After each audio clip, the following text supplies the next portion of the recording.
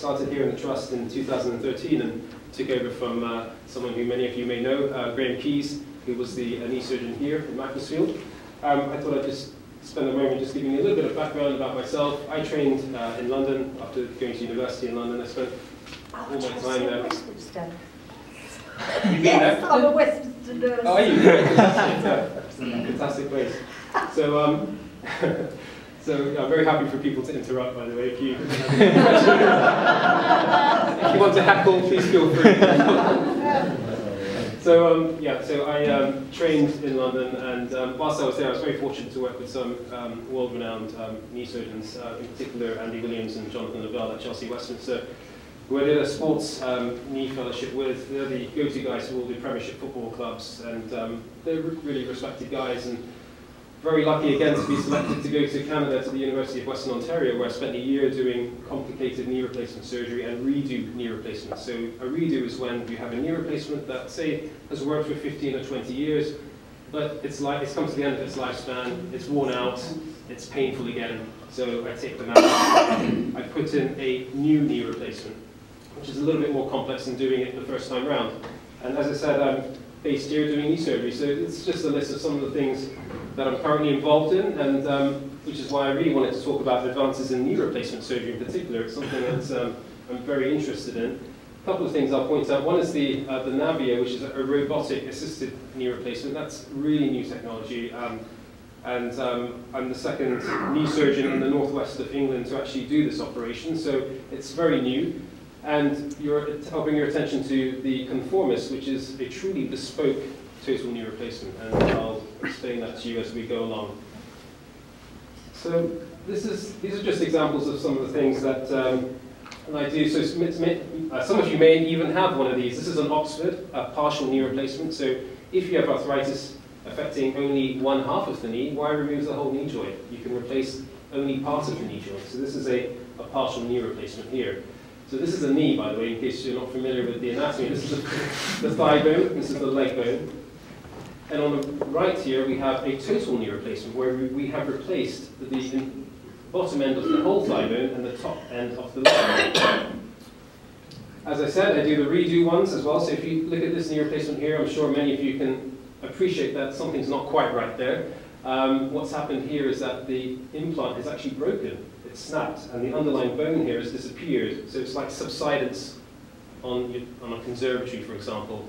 You know, as the soil and the ground gets soft, it starts to sink, the wall starts to sink, and you start to see cracks appear in your wall. So this happens when a knee replacement comes to the end of its lifespan.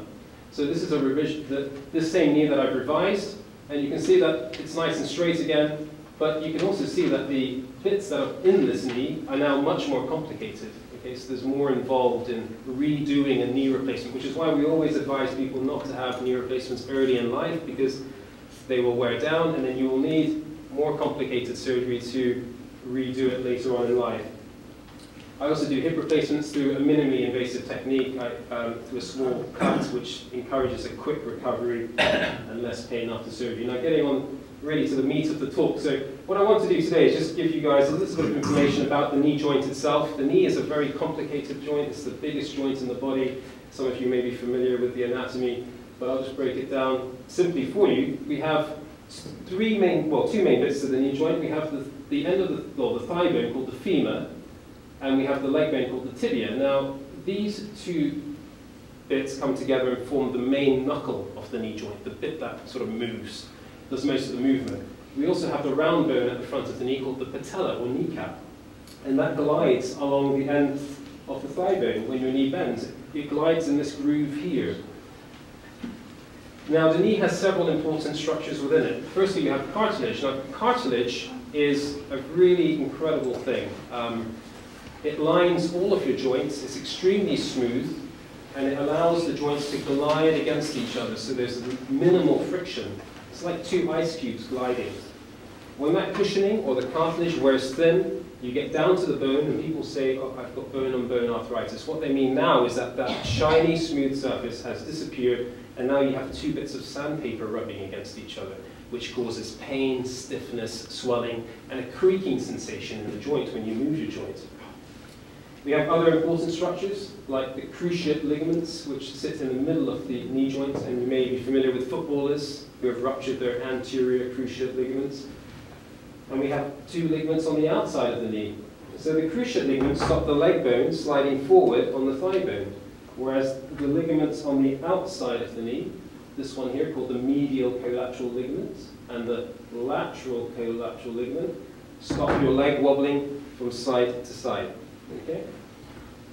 Two more structures before we move on, and they're called the menisci, or the shock absorbers. So these are commonly injured or torn and are a common reason why we perform keyhole surgery to the knee, to go in and tidy up tears to these structures here. Their main function and purpose is to act as a shock absorber, protecting the joint surface, preventing you from developing arthritis. So if in your 20s or 30s or your teens you've had your meniscus removed, 20 or 30 years later you will almost certainly have arthritis in your knee. Okay?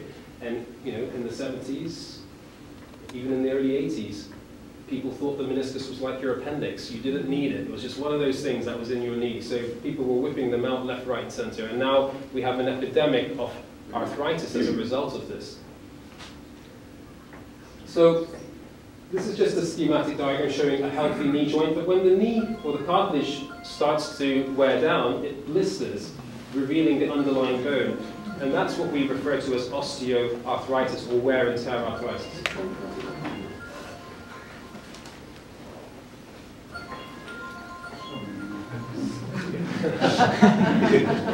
Don't worry, it happens to me all the time. So this is another diagram showing a diseased joint on the left-hand side. You can see the cartilage is worn away, it's eroded, it looks really messy in there. And we can treat this with an operation called a total knee replacement, which essentially resurfaces the joint, both the end of the thigh bone and the top of the shin bone. And importantly, there's a bit of plastic that sits between, so that the metal on the thigh bone glides on the smooth plastic rather than the two metal bits coming together and clunking. So what are the symptoms of arthritis? Well, some of you may have arthritis in a joint, and you'll all know that your joint becomes painful, it becomes stiff, it swells. There may be deformity. You may see, particularly arthritis in your fingers, it's quite obvious. There's bony lumps around the ends of your finger, for example. And you lose function, most importantly. So arthritis in the knee, for example, you may struggle to walk at distances. You may find it difficult to go up and down stairs, for example. You may have pain when you're trying to sleep. So it gets in the way of your quality of life. So how do we treat arthritis? Simply, we start without surgery, obviously, with painkillers, physiotherapy, walking aids like a walking stick to take stress off your knee joint, and then knee injections like steroid injections. And if all of those things fail, then surgery is an option. So I don't want to spend too much time going through the history of knee replacements because that's a separate topic in its own right. However, this is the first documented knee replacement. It was invented by a surgeon called Gluck from Austria in 1891. And essentially, he thought, well, why don't I devise a simple hinge? So there were two bits to it that locked together. This is the knee side on, the thigh here and the leg here. And he essentially took off the end of the thigh bone and the top of the leg bone and fixed these bits into the bone using plaster of Paris. Now, clearly, it was never going to be successful, and this is before the time of antibiotics, and infection most probably was the first thing that caused this thing to fail, but it was still, the first documented knee replacement. As we got into the 40s, there were lots of designs, hinges in particular, so these are very crude knee replacements where you have long spikes that go into the bone, and essentially the knee will only move like a hinge. Okay? Very crude. And they were essentially metal rubbing on metal too. They weren't metal on plastic either, so not very good. None of these things work very well. However, I'll now get into modern day era knee replacement surgery. So the aim of knee replacement is to take your pain away. It's to restore what we call the mechanical alignment of the limb. And I will explain this to you in a moment so it makes more sense, because this is crucial to some of the discussions we'll have further on during this talk. And obviously we want to restore your function. We want you to have a better quality of life so you can get back to doing all of those things that you wish to, whether it's playing golf or just being able to walk short distances without the discomfort. So if we look at the bits and pieces that go together to comprise a total knee replacement, essentially there are either 3 or 4 bits. Every knee replacement will have 3 bits. Some knee replacements will have the extra bit, and I'll point these out to you. So this is the femur, and this is the bit that goes on the end of the femur. This is called a prosthesis or a component. So we interchange those words. Some people will say femoral component, others will call it a femoral prosthesis. They are the same thing. We have a bit that goes on the top of the leg bone called a tibial prosthesis. And the third bit everybody gets is one of these things, which is called a polyethylene insert. It's a highly cross-linked polyethylene, which is very hard-wearing and very durable. So these bits all go together to form the total knee replacement. Some people have severe arthritis in their kneecap joint, or their kneecap, when it moves, doesn't move in a straight line on the knee. So the kneecap is like a train that runs on the tracks, and the tracks are the end of your thigh bone. In some people, their train is not running on the track, it's going off to the side, and we call that maltracking kneecap. So we have the opportunity to correct that at the time of your knee replacement by shaving the undersurface of the kneecap away and putting a plastic button there instead. So this button then glides on the groove in the middle of the femoral component. Okay? I just want to turn your attention to one other aspect of this diagram before we move on, and that is you can see that the end of the thigh bone, the femur, has been cut in what we call chamfers. These chamfers help us to fit the femoral prosthesis snugly onto the end of the thigh bone, so it fits like a glove. So we have to very carefully saw the bone to create that shape. This particular cut here, the one right at the end of the thigh bones, so if you were standing straight, it's the one that goes straight across the bottom end of your thigh bone. That is the most important cut, as is the cut at the top of your leg bone, or the tibia. And that's because when those two bits come together, they affect how your limb is aligned. Does everyone, does that make sense? Perfect, yeah. Excellent. So moving on to how we do a knee replacement. I can't go through the ins and outs. Again, maybe another talk, another time, because there's a lot involved. However, if we break it down into a few crude steps, we open up the knee joint. So this is a knee here, the foot is down here, the hip is here, and the knee is bent. This is the end of the femur, the thigh bone. This is the top end of the leg bone, the tibia. Essentially, we insert rods. So this is, don't worry, this did not come off a volunteer. This is some sort of styrofoam or plastic. So this is the thigh bone, this is the hip joint here. Obviously, this is obviously the foot. So what we're doing here is we're making a hole in the right place in the middle of the knee, and we're putting a rod down it. Now, off that rod, we are able to slide down these special things called jigs, J-I-G-S, or cutting blocks. They enable us to, we can dial in how many millimeters of bone we want to cut off the end of the thigh bone, and we can choose the angle at which we want to cut at. All of those things affect the alignment of the limb after the surgery. So we put rods down the bones. We then put the jigs on and we saw the ends of the bones. And finally, we fix the prostheses. That are a pair of shoes, and they only have a 9 or a 10. You may choose the 10 because the 9 will be a bit tight. But ideally, you would have liked to have had a 9.5. But that's the compromise we're making at the moment with a lot of knee replacements. We don't have every size to fit every individual. And that's something I will discuss further on in the talk. That's something that we can address these days. So, moving on, this is alignment. So, if we look at the image on the right-hand side, we can see that clearly this patient has bow-legged alignment of their knees. They're walking like John Wayne.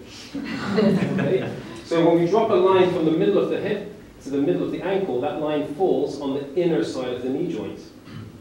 If you are knock-kneed, or what we call valgus, it's the opposite. If we drop a line from the middle of the hip straight down to the ankle, the line falls on the outer side of the knee here.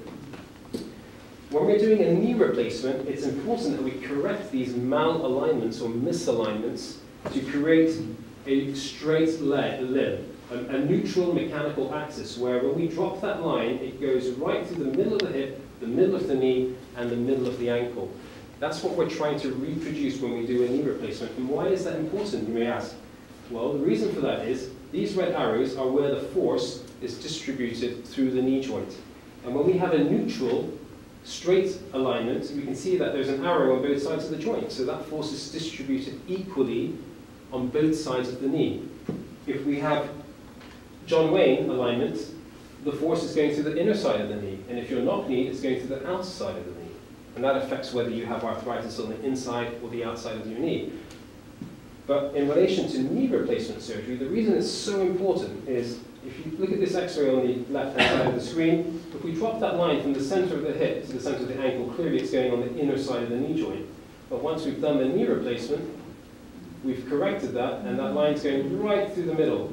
And why is that important? That's important because when this patient walks on that knee replacement, we're loading the knee equally on both sides. If we load the knee too much on one side or the other, the plastic bit in the middle will wear down quicker on one side than it would do on the other. And when plastic wears, it does bad things to the bone. It causes the bone to dissolve, it disappears, and then the foundations become very weak, and then the knee replacement starts to move, and it gets loose, and then we have the situation where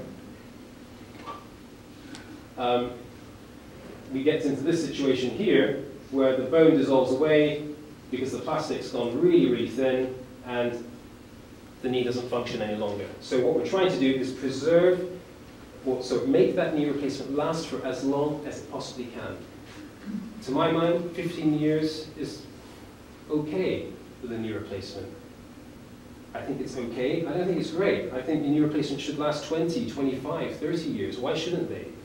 You know, and that's where we're trying to move towards now with newer designs, newer technology. But it's important to get the alignment absolutely right. And it's important. Does everyone understand the concept of alignment now? Yeah. Great. So what are the challenges with knee replacement surgeries, knee replacement operations these days? Well, if you look at all the results of knee replacements performed all around the world, and you take them all together, you will find that 1 in 5 people, or 20% of people, after a knee replacement will have pain in their knee, and they're just not happy with their knee replacement. That means 80% are really happy. Of the 20% that aren't happy, some of them have a little niggle, others will have a severe pain in their knee. And everyone probably knows someone who's had a knee replacement that has some discomfort in their knee. But why does it happen? Well, because the alignment may not be right. We may not be getting that right. That could be surgeon error. So how can we correct that? Well, we'll talk about that in a moment. Some of it could be the design of the prosthesis. Like I said, if you're a 9.5, but you're wearing a 10, it doesn't quite feel right. Or if you're wearing a 9, it's too tight, and it definitely doesn't feel comfortable. So perhaps we need to make knee replacements that are individualized for each person so that they feel more normal. So we really want to improve patient satisfaction. We want to make sure the knee replacements last longer. And they function well. So what can we do to do this, to improve these things? So one technique is called patient-specific instrumentation. And I apologize, it's a long word. Well, 3 words, it's quite a mouthful. But essentially, what it refers to are these things here, okay? Now, I've brought a couple with me that have been used to do one of these operations, and they've been cleaned and sterilized. And I'm happy to pass them around if you guys want to have a look at them. They're not sharp, and they are clean. So, essentially, the way this process works is you come in, you see your consultant, you have an x-ray, the x-ray confirms arthritis, you decide to proceed to a knee replacement. However, if your consultant has a particular interest in this type of surgery, he may offer this to you. Now, what is the advantage of this? Well, the advantage is that these things are made specifically to the shape of your knee, so they will fit only onto the end of your knee. And that is done by performing a CT scan, which images the top of your hip, it images your knee, it images your ankle, and then the CT scan creates a 3D image of your limb alignment with the arthritis. Just say your knee's arthritic and your knee's deformed like that. The software can be used to determine what the alignment should have been before your knee became arthritic by measuring how much cartilage is worn away, for example. The clever guys in the States then 3D print these things to fit perfectly over the end of your thigh bone. So this will only fit on a specific femur. And it will fit like a glove. You'll move it around until it just clicks in place, and it won't move any further. There are holes in the ends of it, those holes are for pins. So we use pins to drill into the bone to hold this in place. And then the metal bit here, the silver bit, is a slot. And that slot is the perfect diameter to allow a saw blade to go into it. So we can then accurately cut the end of the thigh bone, exactly where that cut needed to be for your knee to create the optimal alignment. A similar one is manufactured for your leg bone, and that sits on the top of your leg bone, just like this. Again, it will fit only in one place. You have to find the right spot. You then pin it with some pins, and there is a slot here for the saw blade to go into, which will take off the top of the leg bone at exactly the right depth and the right angle, so that when the two bits come together, you get perfect alignment. Okay. Now, if we take that technology, well, okay, what are the downsides of this? Well, the downsides are there's increased cost because you have to pay for a CT scan, which you don't do with conventional knee replacements. Plus, the CT scan goes to America. It takes 6 weeks or so for them to process it and then send the bits back, sterile, packed, so that I open them at the time of surgery. And the other downside is, despite doing all this, which is fantastic, it will get us good alignment, but at the end of the day, we're still taking an off-the-shelf knee replacement and putting it into the knee, which is still good. It works really well. However, it's not really bespoke. So if we then move on to another technique, which is the Navia, which is a robotic-assisted knee replacement. And to be very clear, I'm not sitting in the coffee room having a coffee and a biscuit while the robot's doing your knee replacement. The robot is in theatre right next to me, and I'm interacting with it. With the screen here. Okay, so this is the robot. There's a monitor, which is a touch screen, which gives you all the information. And there's an infrared sensor here at the top. The infrared sensor sends infrared beams out to this piece that I hold in my hand. This is the handpiece. The handpiece has these discs on it, and these discs reflect the infrared beams back to the robot. So the robot picks up an idea of where that handpiece is in space in relation to that patient. We also put a disc, one of these discs, in the thigh bone here, and one in the leg bone, so that when we move the leg around, the robot knows exactly where that leg is moving. It knows where the center of your hip is.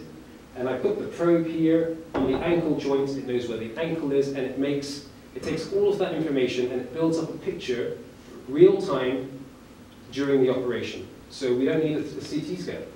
So you want to have one of these, I think you come in next week, and we do it all in theatre, real time. At the end of this handpiece is a burr. This burr can spin 85,000 revolutions per minute, so it goes quite fast. But it can also go from 0 to 85,000. So it only activates when it's in the right place, when it's supposed to work and take bone away.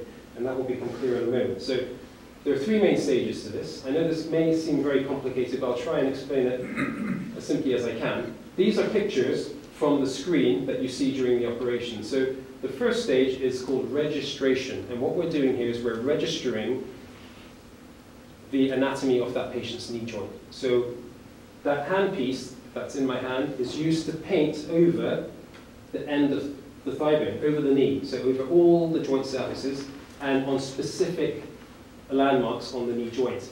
And with that information, the robot builds up a picture of that knee joint. And we do the same thing on the tibial side, on the leg bone side.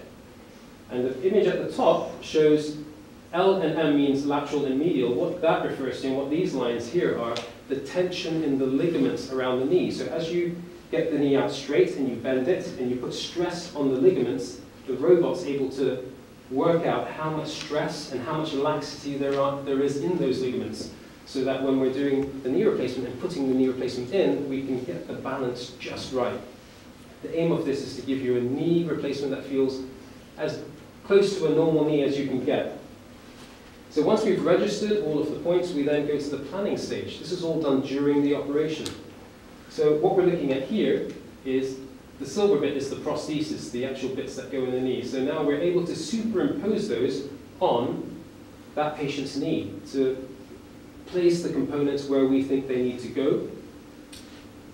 And whilst we're doing that, these orange and purple dots give us information on how the ligaments will be tensioned depending on where the prosthesis is positioned. So if I want to pretend to move that prosthesis out a little bit, I will see what it does to the ligaments. If I want to reset it back a little bit, the tension in the ligaments will change. So you're getting all of this information before you've made any cuts on that bone. So you're getting all the feedback, all that information, which can guide you to making the cuts on that knee in exactly the right place to potentially give that patient the most normal feeling and balanced and tension knee replacement. So finally, we go to the bone preparation stage. So this is where it gets interesting. So the robot has now stored all the information that we've entered. It knows what I want to do. It knows my plan. Now it's going to help me execute the plan. And so with that handpiece and the burr, okay, I need to drill or burr out some holes. 1, 2, 3, 4. This is the end of the thigh bone.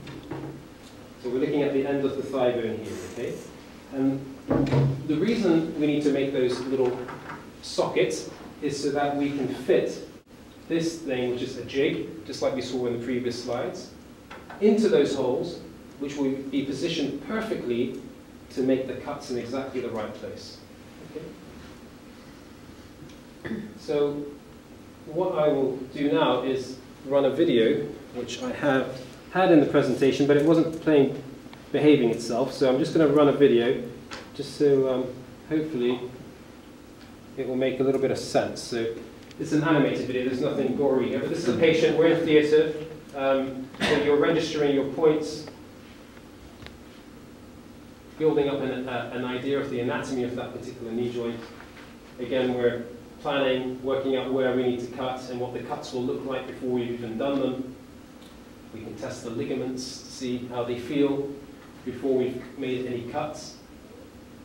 And this is where we're positioning the prosthesis, where we think it needs to go, and how that will, in the optimum position to get the best alignment. Now this is the burr. So the burr will help me drill those little lug holes, which are these red slots here, in exactly the right place so the jig fits in perfectly. And another bit goes on the bottom of the thigh bone, and they clamp together. Now, you can see that red line there, that's where I'm going to place my saw. And it will cut exactly where I need to cut. And this is just checking before you cut. You can put your handpiece in the slot, and it will tell you, yes, when you put your saw in there, you're going to cut exactly this amount of bone at this angle, which is going to give you a knee replacement that moves and feels like you've planned. And these are the other cuts that we have to make, all those red lines, and that's the prosthesis sitting on the end of the thigh bone at the end of the operation. The same thing for the leg bone. This is the leg bone. We've carefully burred our holes, we've put the cutting block on, and we've sawed the top of the leg bone, and we've put our leg bone prosthesis in. Okay. And you can see how it all lines up beautifully well. This particular technology is made by Smith & Nephew. So going back to the presentation, the next stage from there is to take it one step further. So we've talked about getting the perfect alignment and a really nice balanced knee that feels comfortable and moves well through what we call extension, where your knee is straight, and flexion, where your knee is bent. But again, we're taking an off-the-shelf prosthesis. Okay? So don't get me wrong, that works well, and we know from years of studying these things that 80% of people are very happy with an off-the-shelf prosthesis. However, what if we were able to design a prosthesis that was specific to your knee? That would mean that you were not compromising on the size of your prosthesis. It would fit just like a glove. And more importantly, when we put it in, everything around the knee, the ligaments, etc., will be balanced perfectly for your knee again. So this technology, and this is made by a company called Conformis. And again, the downside is that you need a CT scan. So again, we lose 6 weeks in doing a CT scan, sending it to America. They process it in a very clever way, and I'll show you a video which will make it all sort of fall into place. They then manufacture the prosthesis specifically for you with a 3D printer. So essentially they send a nice little square box. When you open it, it has prosthesis in it, it has the plastic inserts in it, and it has all of those jigs. There's 5 of these things that go onto the thigh bone and the leg bone, so we can cut everything in exactly the right place. So let's have a little look at a video which will hopefully demonstrate this to us. So the first thing that we do is we work out the alignment with the CT scan. So this is a knee with arthritis in it. Okay, so you can see the worn out knee joint. So we do a CT scan of the hip, of the knee, and of the ankle. And then we work out what the alignment is for that patient. And then we work out where we need to move it to get the alignment just right. So the CT scan is then processed with special software to build a 3D model of the knee. And the end of the thigh bone is round. So these lines here, the red one refers to the curvature of one side of the knee, the other side of the knee, and the bit where the kneecap moves. So we produce these curves called J-curves, which match the shape of the prosthesis perfectly to the shape of that patient's knee. So this looks very different to a standard knee replacement.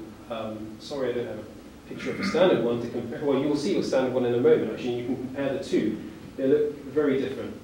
This actually looks like a normal knee now. However, there's a knee replacement on the end of it. If we now look at the leg bone side, you can see how we produce the prosthesis for the leg bone. It outlines the shape of the top of the tibia, and you can see the prosthesis is perfectly shaped to that patient's tibia. And there are two plastic bits as opposed to one. And the reason for that, if you look at the plastic bits, you'll notice that one of them is higher than the other. And that's what the normal knee looks like. One is higher than the other. Because when you straighten your knees, you may not be aware, but your leg turns inwards right at the end. And when you bend it, your foot turns away from you. So by having those plastic inserts at different heights, it recreates that what we call the screw-home mechanism. And if you look at this prosthesis, it fits perfectly. There's no overhanging of the bone. And if we compare it to a standard knee replacement, which you'll see in a moment, this is just demonstrating the heights of the plastic. And with an off-the-shelf knee replacement, you'll see that the plastic is one height, which is the red line. And perhaps that affects how the knee moves, making the knee perhaps not move as well as it could do. The other issue here is we talked about compromising with sizes. The one on the right-hand side, you can see there's red bone exposed around the knee replacement. So it doesn't quite fit that knee, but it was the best compromise. And there are bits overhanging on the thigh bone, and you can see the prosthesis not sitting flush with the bone at the back. And this happens with knee replacements because we can't possibly get an off-the-shelf prosthesis to match every shape of bone. But with the one on the left, you see it's perfectly shaped. There's no overhang. So in summary, that's a bespoke knee replacement that's designed for the individual and is put in exactly the right alignment for that particular patient. So that really brings me to the end of the presentation. I hope it was of use and it wasn't too, I hope you all understood it. If there are any questions, I'm very happy to take questions. Okay, great. Do we have any questions? Yes. Oh, Yes. Are there any plans to bring this 3D printing into the UK instead of having to send it to the States then? It is currently being used in the UK. Sorry, actually processing the images here. Well, the companies are based in the US, that's the problem. So I suspect as the uptake of this technology becomes greater and larger volumes of this surgery are performed, perhaps they may start processing these in the UK or in Europe. But currently, the company is based in the United States. So I think for quality control purposes too, all their engineers are based in one place. It's just easier for them to, I mean, when you do this kind of surgery, you really have a close relationship with the company because you're corresponding with them at every stage of the manufacturing process. They keep you up to date. So, and they also keep the patient up to date. The patient also receives emails to say, your prosthesis is now at the stage of manufacturing, or we've received your CT scan, for example, or we're about to ship your prosthesis, for example. So it's a very bespoke kind of arrangement. Bespoke sounds expensive to me. Yeah, true. Anything bespoke is expensive. Yeah, absolutely. Just to give you a rough idea, if you were paying for your own knee replacement, but you wanted one of these, you probably would pay £2,500 to £3,000 more than a conventional knee replacement. Now, actually, I thought it would have been a lot more than that because you're having a CT scan, it's going off to another country, they're making something for you. It's a one-off mold, then it goes in the bin. So, there's a lot of expense, time, and involved in actually manufacturing it. So, you know, £3,000, yeah, I mean, for some people it's worth it. They feel that they want to try and optimise their knee replacement as best they can. But is that not available on the NHS? It isn't at the moment, no. It's the material they use? Well, they use the same material for conventional knee replacement. So the metal bits in your knee replacement are made of a metal alloy, cobalt, chromium, and molybdenum. And the plastic bit is, like I said, highly cross-linked polyethylene. So they use a similar material because it's tried, tested, it's durable. Is there a place for ceramics to come into this? There is, and ceramic is actually something which is currently being discussed. We use ceramics quite a lot in the hip. So it's very good. yeah, in the hip it's good, yeah, absolutely. There are some downsides to ceramic, as you know, if you drop your ceramic plate on the floor, it turns to sand. So that can happen in your hip. You know, if you have a trauma to your hip, it can just fracture and disintegrate. Yeah, it turns into dust, and you just can't get rid of it. Once you go in there, it sticks everywhere. It's horrible. It's like titanium. Exactly. So titanium. What were you a metallurgist or orthopaedic surgeon? No, maybe? I did a lot of experimental surgery. Okay, great. And I have a lovely knee replacement for 15 years. Fantastic. Fantastic. Yeah, there's nothing wrong with conventional knee replacement surgery. That's the point I was trying to make. All of these technologies are trying to perhaps get rid of some of those outliers. So, you know, maybe narrow down that 20% of people who are unhappy to maybe a smaller percentage. And, you know, I think this is probably where things are going to go in the future. But ceramics in the knee, yes, it's been discussed. The issues are trying to manufacture a prosthesis that will withstand the stresses that are required to go through a knee replacement. Titanium is very good, it's bio-inert, it's compatible with the body, however it's very soft, so it will break down, and people have tried using titanium tibial trays in knees, which cause all sorts of problems, metal debris in the knee, it's not very pleasant. So good around the hip, not good around the knee. Is there any chance I could top up the cost of the NHS knee surgery with my own money? It's a good question. I have no idea. Maybe in the future that might be something that may be possible, but not at the moment as far as I'm aware. Be good. Well, you know, when you've done this operation, do you have to remove the knee? No, so the kneecap's essential. If you don't have a kneecap, the knee doesn't function well. It acts as a fulcrum, okay? Transmits a lot of force through the knee joint, so it gives you power in your knee. So we must preserve the kneecap. Like I said, sometimes if the kneecap's badly diseased, we shave a very precise amount of bone off the bottom of the kneecap, taking the bad cartilage away. And then we put a plastic button on there, which is cemented on. There's a few drill holes, and there's a few little pegs on the back of the plastic which go into the holes, and the whole thing is fixed with cement. So then you have to move the kneecap to one To side. get into the knee and get access to the knee, there's two things you can do. When you open up the joint, you can either slide it to the side, or you can evert the kneecap.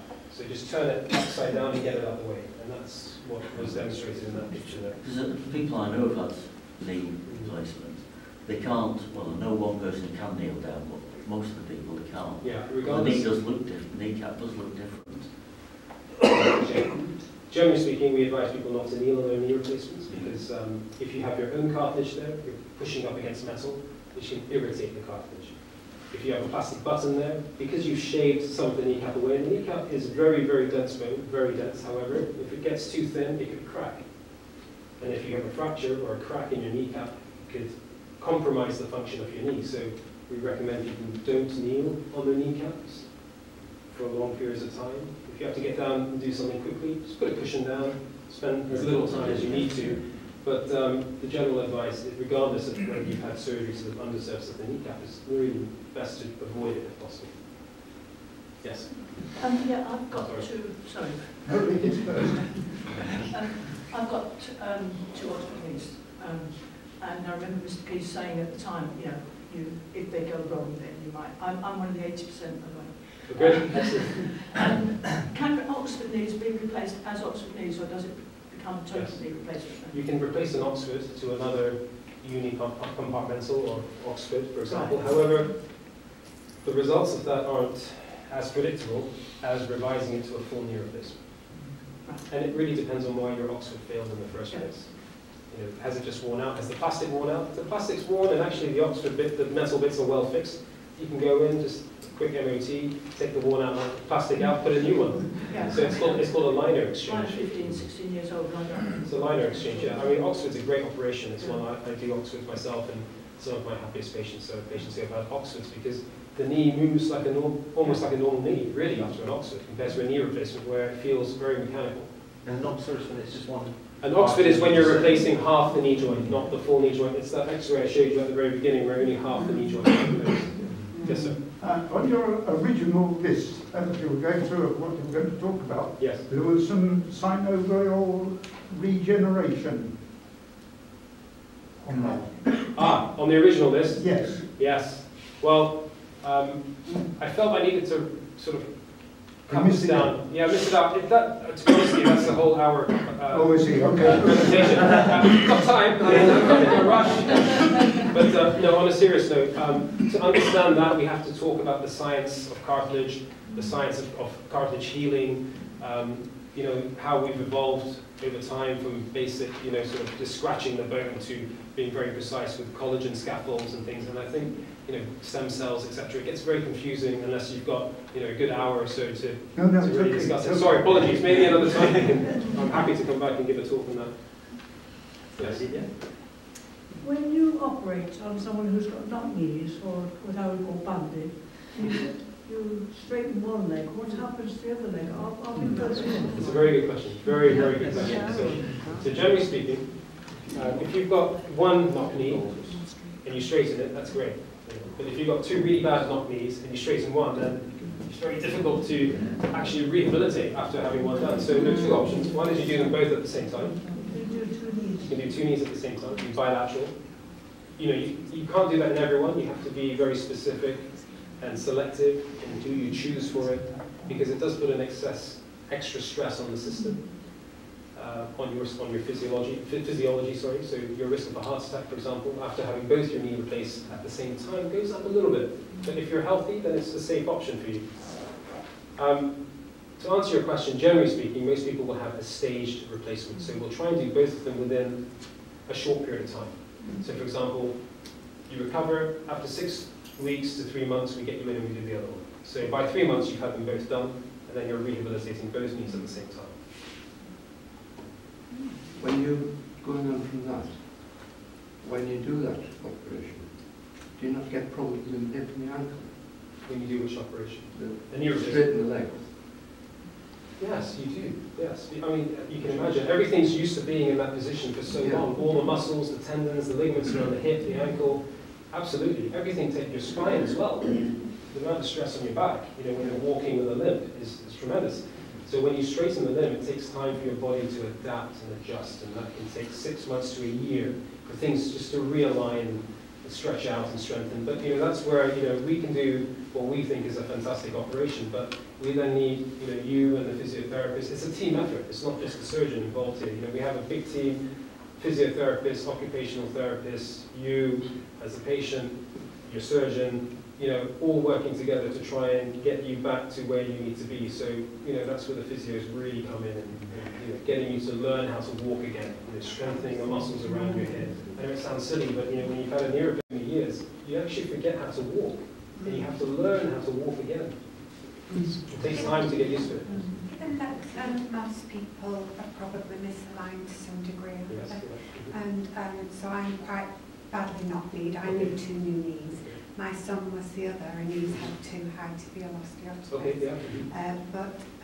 So because I've got children, my thinking is that if all children went to, is it biomechanic kind of, Yes. and were assessed and had that misalignment corrected as children, would that help for the future? I know there are lots of causes of needing new knees, but That's right. the misalignment problem is a factor. It is a factor. And if everybody was, you know, if everyone's made straight, yes, and you wouldn't have a moved, problem. and the body's got used to, Yes.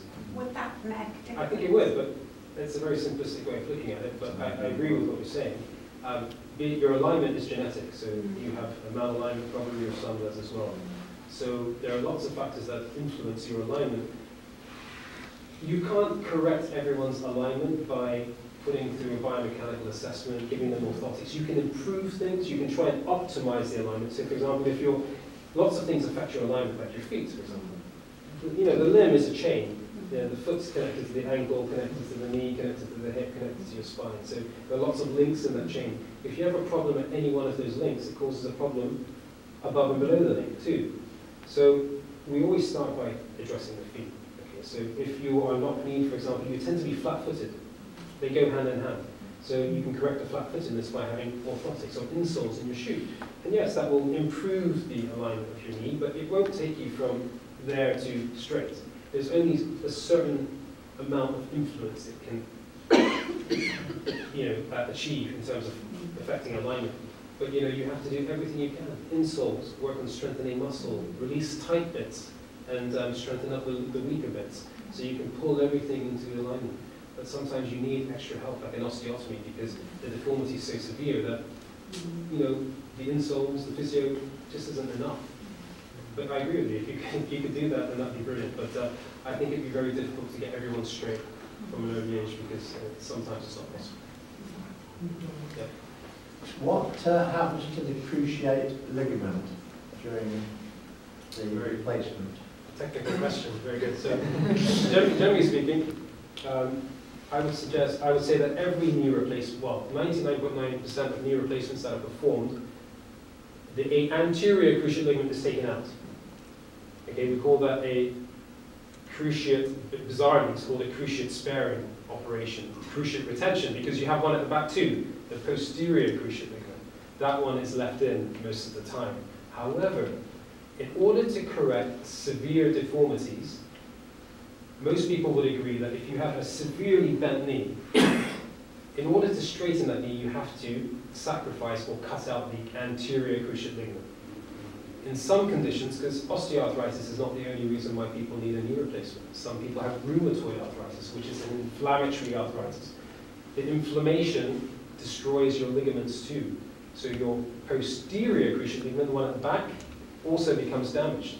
So in those cases, we have to take both the ligaments out, but we use a special prosthesis, one that accommodates for the fact that we've taken the ligaments out. It's called a cruciate sacrificing prosthesis. Essentially, there's a box in the metal femoral component, and the plastic bit has a peg, and the peg sits in the box, and it gives you more stability.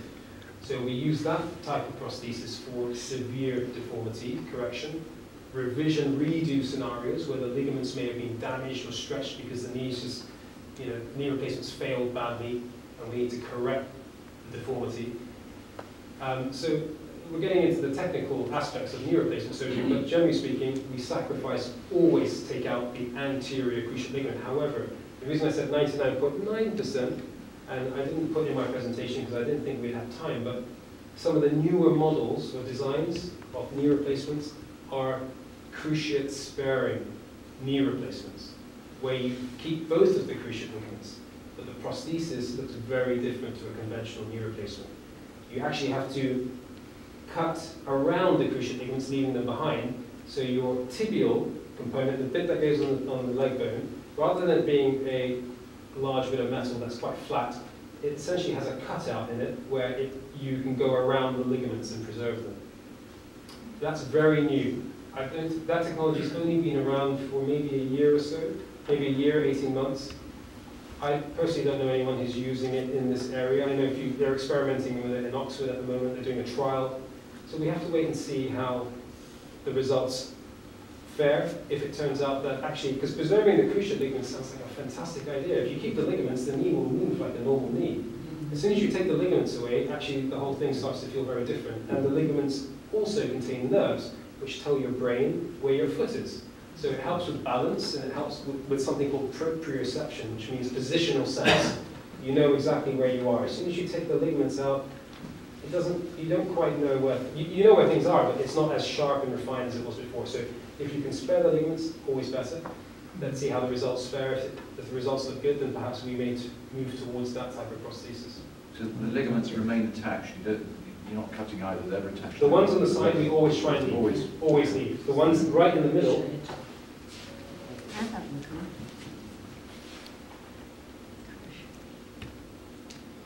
So the ligaments we're referring to are these ones here. So the ones in the middle of the knee. So this is the anterior cruciate ligament. It runs from the front to the back of the knee, and then we have this one at the back called the posterior cruciate ligament that comes from the back of the knee and comes into the knee joint. So this one here is always cut out. The one at the back is mostly left in. So these ones here on the side are always left in. You don't take those away. However, when you're doing redo knee replacements, because every time you do a redo, you're going back in, there's less bone than there was there before, because the bone just dissolves away over time, so it becomes more and more complicated. Sometimes when you're doing redos, the ligaments are no longer there, so you have to use a hinge knee replacement, which does the job of your ligaments, so to speak. Right, so it's not a disaster these days to lose that ACL. Oh, the ACL, like I said, 100% of the time comes out, unless you're trialing one of these new prostheses where you're preserving it. In the partial knee replacement, the Oxford, for example, we leave it in, and that's one of the beauties of the Oxford, or a partial knee replacement. The ligaments are intact, so the knee moves and feels like a normal knee. As soon as you take the cruciates away, it doesn't feel the same. But the functioning is still very good. Yes? Have budgetary constraints changed the criteria for eligibility for knee replacements? I think that's a very political question. I shall pass that one on to our director. But yeah, I mean, to answer your question plain and simply, yes, it has. Absolutely. I mean, you only have to go across the country from one region to another, one county to another, to realize that, you know, if your BMI is over 30, you may not be eligible for surgery. However, in some places, if your BMI is under 40, you'll be eligible for a knee replacement. I don't think there's consensus across every part of the country, but yes, it's being used to withhold treatment from patients who desperately need it. And I personally don't agree with some of the constraints, particularly from a holistic point of view when it comes to offering surgery. I don't think your BMI, your body mass index, should be necessarily preventing you from having surgery. In all cases, in some cases, yes, because it can be unsafe and the risks are higher if you're, you know, your body mass index is very high. The risk of surgery and complications is higher. But some people, because of other factors, the way the BMI is calculated, it puts them out of contention when, in fact, actually, they wouldn't be unsafe for surgery. So it's an arbitrary line in the sand, and it's a very political point. And in an ideal world, it shouldn't be an issue. But you know, in the NHS, unfortunately, the way people are budgeting and making decisions on where money should be spent, that is something they latch onto, because they can straight away you can be excluded. You can exclude a lot of people from being eligible for certain treatments. Thank you. One more question? Yes. Yeah, the robotic assisted surgery, does that shorten the time of the process, or? No, it doesn't. Does it? No. As you can see, yeah. I mean, you've got to do all those measurements. Of course, yeah. So you know, a knee replacement can take 50 to 60 minutes, really, from the moment you make the cut to actually closing the wound and having the dressings on. When you're using this technology, particularly in the early stages, there's a learning curve. Obviously, it takes time. You know, everyone around you has to learn and adapt and know what to do. So I would say, rather than taking an hour, it may take an hour and 45 minutes. But actually, if you look at how long it takes people to do knee replacements, some people take 50 minutes, some people take 2 hours routinely to do a standard knee replacement. So I think it depends on the individual surgeon. Yes, it takes longer initially. Say, for example, if you normally take an hour, it might take you an hour and a half, an hour and 40. But as you do more and more and more of them, that time comes down. So it may only end up adding 20 minutes to your operation time, which really is not a big deal. And how much experience is there of using robots in this type of surgery? With this type of surgery? Yeah. Like I said, there's been 3 in the Northwest. I've done one of them. Yeah. So not much in this area, really, but actually it's an extension on what we do normally. So you are using new techniques, but you're not learning how to do a knee replacement from scratch. You know, you're refining what you're doing. So you're using additional tools to make your operation more reproducible and more predictable. But generally, to answer your question, no, it's not widely used in the UK at the moment. The first 3 cases were performed in London in Stanmore, and you know, they probably have done more than most people. And then the technology is spreading, so it's moved from London to Manchester. Actually, it's come straight from London to Manchester, so it hasn't gone anywhere else in the country yet. So it's new, but there are other systems, robotic systems available too. This isn't the only one. There are others on the market. Yeah. This is the only one I personally have experience with. Is there likely to be more instances of infection when you're using robotics? Or? I don't think so. No, there shouldn't be, because everything is sterilized, and the instruments you're using are sterile. The computer screen has sterile covers over it, so you can touch it and not worry about infection. But yes, you make a very good point though. If you're spending too much time doing a robotic knee replacement because you want to do one, but it's taking you 3 hours, the longer that wound is open, the higher the risk of infection. So the answer is no. However, if you are taking too long to do it, then, or too long to do any operation, your risk of infection goes up, whether you're using a robot or not. But there isn't an association between high infection rates and using this technology. Thank you. Thank you very much. You're welcome. Pleasure.